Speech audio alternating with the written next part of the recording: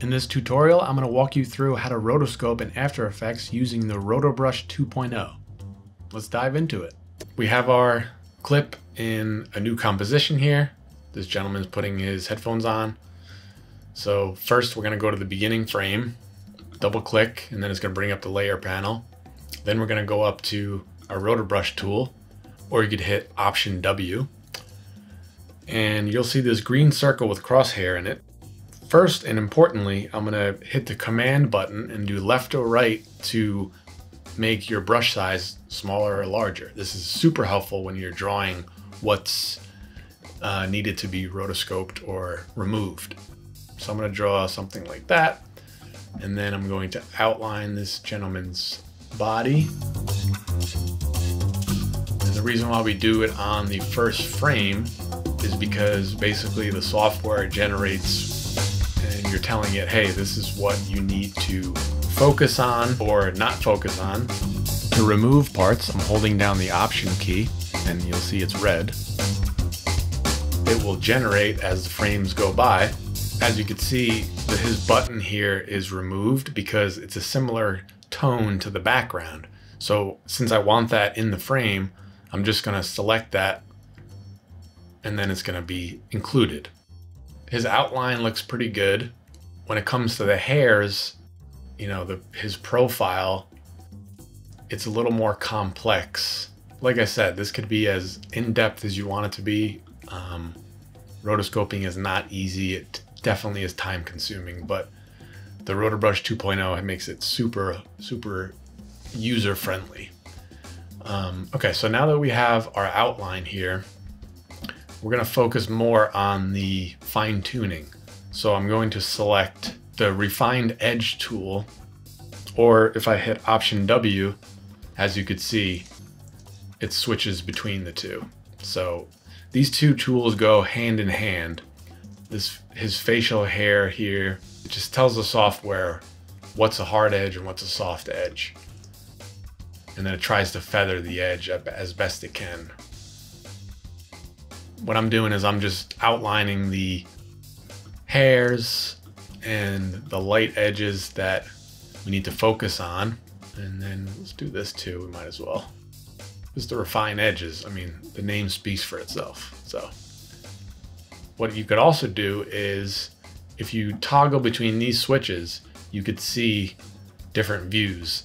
Basically, this is the matted view, this is the outline, and this is the basically showing you that area that's going to be removed. So that actually looks pretty good to me.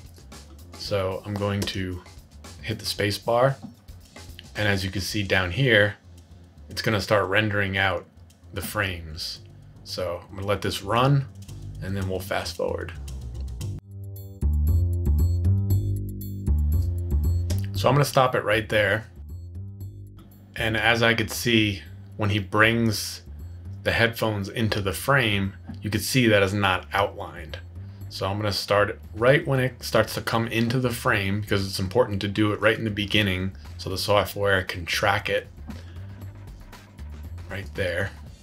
So I'm going to toggle back to see, whenever the crosshair, the circle is blue, that usually means it's the refine edge. So I'm going to go Option W, and it's going to bring back the green Rotobrush tool. I'm just going to paint that right there. And then as you can see, it's starting to track the headphones as they get brought into the scene. So we'll let this run a little longer. Now I'm going to stop it right there again.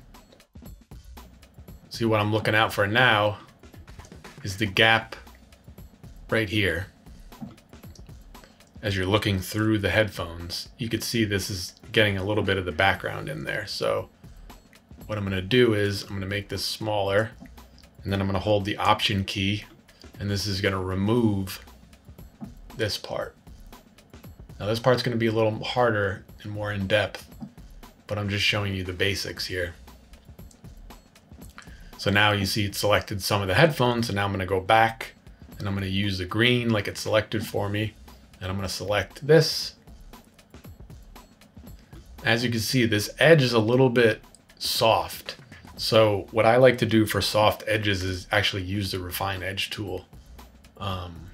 So if you think of it like anything that's really out of focus or soft that you want to bring back in, use the Refine Edge tool because it's only going to make it look better.